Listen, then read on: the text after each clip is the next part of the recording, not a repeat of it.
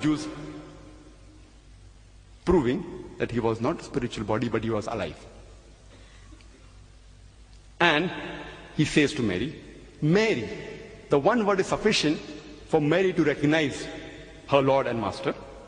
You know, because everyone has a particular style of calling the beloved one. And the tone in the style which you call the beloved one is sufficient to recognize who is the person. She immediately recognizes that it is Jesus, peace be upon him. And she rushes forward toward him.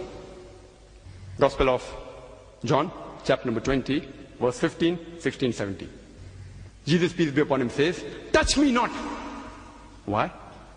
Why touch me not? Is he a bundle of electricity that if someone touches him, the person will be electrocuted? Is he a bundle of dynamite that if someone touches, they will blow up? Why does he say, touch me not? Because he was a physical body. Imagine the ordeal, the pain, the physical pain, the emotional pressure that he had going through all that so-called, supposedly put on the cross, all that pain and torture. It will hurt a physical body. He says, touch me not. And then continues and says, in Gospel of John chapter 20, verse number 17, I have not yet ascended unto my Father. Meaning what? That he has not yet been dead. Jesus Christ, peace be upon him, unequivocally says that he has not yet been resurrected, proving that he was alive. Later on it's mentioned in the Gospel of Mark, chapter number 16, verse number 11, that the disciples, they had heard that Jesus, peace be upon him, was alive from her, Mary Magdalene, but they believed not. You know, the Jews, they had a habit of posing questions, troubling the messengers. The Quran says that, the Bible says that. They posed questions to Moses, peace be upon him. They troubled him and they harassed him. Same they did with Jesus, peace be upon him. Further, it's mentioned in the Gospel of Matthew, chapter number 12, verse number 38. The Jews come up to Jesus, peace be upon him, and say, Master, Rabbi, meaning, O Lord, why don't you give us a sign? Sign meaning a miracle. Miracle. All the good works that Jesus Christ, peace be upon him, did was not sufficient to convince the Jews. They said, give us a sign, give us a miracle. Maybe, like flying in the air, like walking on the water, like walking on burning charcoal. They wanted some miracle. Sign here doesn't mean a sign on a lamppost, you know? Like you have signs on the roads. It's not that sign. It particularly means a miracle. And if you read the New International Version, it says a miraculous sign. What is the reply Jesus, peace be upon him, gives? What is the reply he gives? In the next verse, Gospel of Matthew, chapter number 12, verse number 39 and 40, says, you evil and adulterous generation, seek it thee after a sign? You seek for a miracle? No sign shall be given to you but the sign of Jonah. For as Jonah was 3 days and 3 nights in the belly of the whale, so shall the Son of Man be 3 days and 3 nights in the heart of the earth. Jesus, peace be upon him, doesn't say that, see, go and meet Bartimaeus, the blind person who I gave sight. Why don't you ask the woman with issues, who only on touching me she was healed? He didn't refer to the 2,000 pigs he had killed to heal a possessed man. He doesn't say that the 5,000 and the 3,000 people he fed with a broiled fish and with bread. He says, no sign shall be given to you but the sign of Jonah. Jesus, peace be upon him, is putting all his eggs in one basket. The sign of Jonah. And for a person to know the sign of Jonah, he doesn't have to be a scholar of the Bible. It doesn't have to be a doctor of divinity, because it is taught in Sunday schools. And in most countries, including India, irrespective whether you're a Christian or a Muslim or a Hindu, somewhere or the other it is taught, either in comics or in moral science lessons, the sign of Jonah or Jonah and the whale.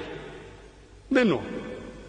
But if you want to know the sign of Jonah actually, in the Bible, in this big book, the sign of Jonah is less than 2 pages, less than 1.5 pages. I had the Xerox copy done from the same Bible to make it easy. Less than 1.5 side. less than 1.5 sides. Only 4 chapters. And to find one page in the encyclopedia of more than 1,000 pages is difficult. But everyone knows the outline of the story. That Almighty God, He asks His messenger, Jonah, peace be upon him, to go and deliver the message to the Ninevites, to go to Nineveh. But he says, these Ninevites, they are so sinful, what will they listen to the message? He thinks that they will make fun of me. It will be a waste of time. So he goes to Joppa, and from there he's setting sail to Tarshish. Now while he's at sea, there's a huge storm. And it was the superstition of the Marines of that time that if there's a storm at sea, it is because someone has disobeyed the master. And they had their own ways in trying to find who was the person responsible. They had the system of casting of lots. And when they cast lots, it comes to the turn of Jonah, peace be upon him. And Jonah, being a messenger of Almighty God, he agrees and he says that, see, I am the person responsible. I was told by my master, Lord, to go to Nineveh, but from Joppa I am setting sail to Tarshish, running away. I am at fault. You take me and throw me overboard. But they say, this person, such a pious person, why should simply he be killed? So they try and stir the ship, but yet they are not successful. The storm is yet there. So he says that, why don't you throw me overboard? And finally they agree, and they throw him overboard. When they throw him overboard, the storm subsides. Maybe it was a coincidence. Later on, a big fish, a whale comes and swallows Jonah, peace be upon him. Jonah prays to Almighty God from the belly of the whale. The whale takes Jonah, peace be upon him, for 3 days and 3 nights round the ocean, and then vomits him out on the seashore. What is the sign of Jonah? Jesus, peace be upon him, says that no sign shall be given to you but the sign of Jonah. For as Jonah was 3 days and 3 nights in the belly of the whale, so shall the Son of Man be 3 days and 3 nights in the heart of the earth. Now I'd like to ask you a question. When Jonah was thrown overboard, was he dead or alive? Before you answer, I would like to make it easy for you. That see, Jonah volunteers. He says, I'm the culprit, I'm responsible, throw me overboard. If someone doesn't agree, maybe you'll have to break his leg, you may have to break his neck, you may have to twist his arm. But here he volunteers, so they don't have to do all that. So they throw him overboard.